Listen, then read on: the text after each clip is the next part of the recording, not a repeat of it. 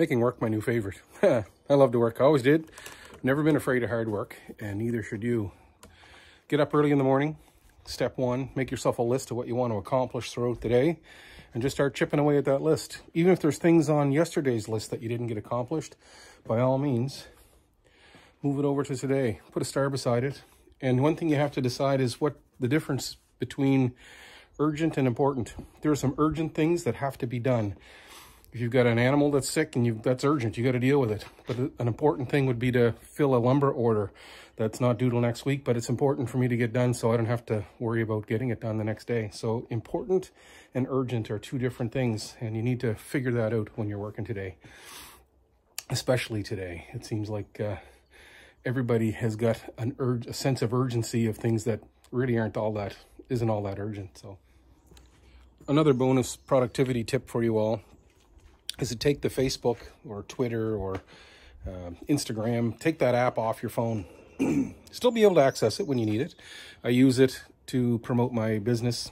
So it is important. I understand it's important.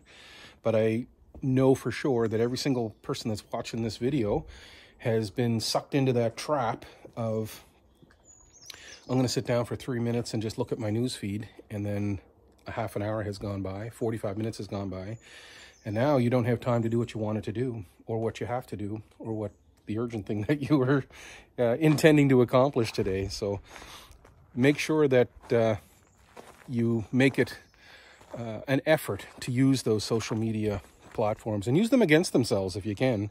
I do the same kind of thing with my YouTube business. I post my videos on YouTube, and then I share a link on my Facebook page, and that way people that want to see them can see them. So it's a double-edged sword for me. I depend on that for sure, but also in the same token, I don't want people to get sucked into it, that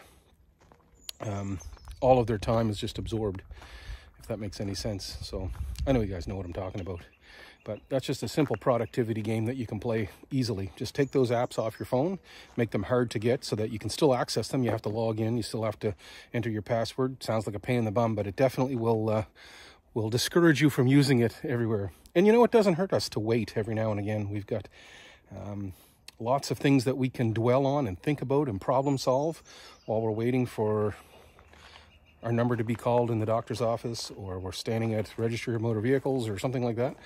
So instead of just surfing on our phone for mindless entertainment for that next dopamine hit, you can be working on your list of things that need to be done, and then prioritize them, 1 to 10, what's urgent and what's important, and sort that out. And you'll feel a lot better. You'll likely sleep a lot at night. And I think studies have proven that if you take things and write them down on paper, and I'm not saying just paper because paper's the media you need to use. You can use the notes on your phone. I do that as well. But if you write it down, you dismiss it from your brain, and then your brain stops needing to revisit it at 3 o'clock in the morning.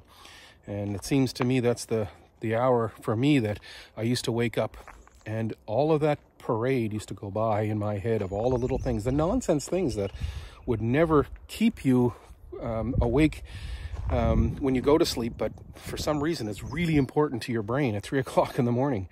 So whether I'm troubleshooting a problem on a car when I was a diagnostician, or whether I was trying to fabricate something or whatever, but if I would write that down, put it on a piece of paper, and I know that it's been dealt with, and my brain can sort of dismiss it. So anyway, those are my productivity tips for today. I don't always have productivity tips, but I've been self-employed almost my entire life. I've had a couple of career gigs with dealerships as technician, and I enjoyed that as well. But I had to figure out, often the hard way, how to make a business work, and I've learned a lot of lessons. And I just want you to know that lessons that are caught stick a lot better than lessons that are taught. So anyway, I've got 44 more 2x4s to make this morning, so I'm gonna grab a couple of logs and start bolting those out. And you just saw me, I milled 2 logs at a time. Another productivity tip, if you have a sawmill. And I'm going to make, like I say, 50 altogether for a little order, guys. Making a sheep enclosure not far from here, and I'll deliver those after lunch. And then I'm going to try to get a coat of paint on my trailer, which I fixed yesterday, and get that back into service. Thanks for watching this video, you fellas.